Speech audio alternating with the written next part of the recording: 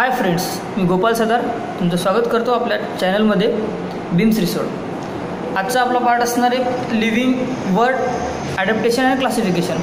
Living word आपल्या अर्थवर वेगवेगळ्या प्रकारचे प्राणी राहतात, त्याच्यामध्ये प्लॅन्ट्स, ॲनिमल्स, मायक्रो ऑर्गॅनिझम्स हे सगळे राहतात आणि त्या सर्वांचं ॲडॅप्टेशन झालेलं आहे। म्हणजे याचा अर्थ काही प्लॅन्ट्स जमिनीवर असतात, काही पाण्यामध्ये असतात, काही डेझर्टमध्ये असतात, काही कमी पाण्यावर जगतात, असे खूप प्रकारचे ॲनिमल्स आहेत। आता हा आपला सेमी इंग्लिशचा चॅप्टर असल्यामुळं आपण थोडं इंग्लिश थोडं मराठीमध्ये बघून घेऊ।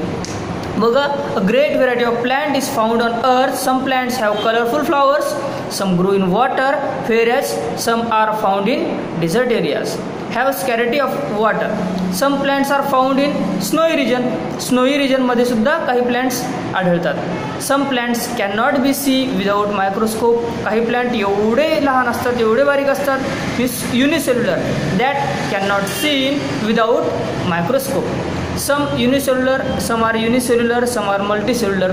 युनिसेल्युलर म्हणजे काय? युनि मीन्स वन, सेल मीन्स एक, सेल मीन्स पेशी, एक पेशी. काही फक्त एक पेशी असतात, काही मल्टीसेल्युलर ज्याच्यामध्ये मल्टिपल सेल्स असतात, असे सुद्धा काही लिव्हिंग ऑर्गॅनिझम आहेत. Some are vertebrates. आता ॲनिमल्सच बघायचं झाल्यास काही व्हर्टिब्रेट आहेत, काही इनव्हर्टिब्रेट आहेत. व्हर्टिब्रेट म्हणजे काय? ज्यांना पाठीचा कणा असतो त्यांना व्हर्टिब्रेट असं म्हणतात. इनव्हर्टिब्रेट ज्यांना पाठीचा कणा नसतो, व्हर्टिब्रल कॉलम, व्हर्टिब्रा ज्यांना नसतो ते इनव्हर्टिब्रेट असतात. दिस word is full of variety of animal.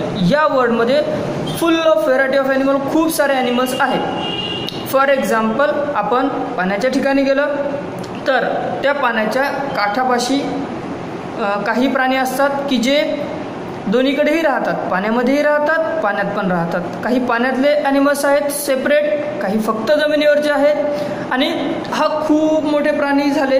या खूप प्राण्यांचा अभ्यास करण्यासाठी आपल्याला काहीतरी एक क्लासिफिकेशन करावं लागेल. ज्याप्रमाणे आपल्याकडे सगळे बुक्स, टेक्स्टबुक, नोटबुक सगळे असतात, हे आपण अभ्यासाच्या एका कपबोर्डमध्ये तसेच ठेवून देतो का? नाही. त्यांचा अभ्यास चांगला होण्यासाठी आपण काय करतो? लँग्वेजचे बुक्स वेगळे, त्यानंतर मॅथमॅटिक्सचे बुक्स वेगळे, नोटबुक वेगळे, आपले ट्युशनचे क्लासचे वेगळे असतील तर ते वेगळे. अशा प्रकारे आपण त्याचं क्लासिफिकेशन करतो. म्हणजे आता या अर्थवर खूप सारे ॲनिमल्स आहेत, त्या ॲनिमल्सचं पण आपल्याला क्लासिफिकेशन करावं लागेल. आता बघा, क्लासिफिकेशन करत असताना मी पाण्याचं अगोदरच सांगितलं होतं, म्हणून काही ॲक्वेटिक ॲनिमल म्हणजे जलचर प्राणी, पाण्यामध्ये राहणारे. टेरेस्ट्रियल ॲनिमल जे जमिनीवर राहतात. ॲम्फिबियन ॲनिमल हा सुद्धा एक प्रकार आहे. त्याच्यामध्ये रेप्टाईल्स आहेत, एरियल आहे. ॲम्फिबियन म्हणजे जे दोन्हीकडेही राहतात.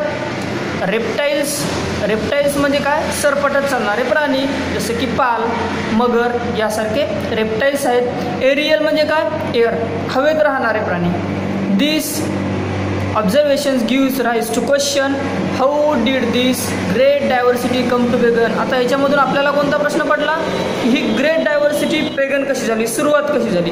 आपल्याला या चॅप्टरमध्ये त्याचाच अभ्यास करायचा आहे. तर ठीक आहे, सुरू करूयात आपण living word adaptation and classification.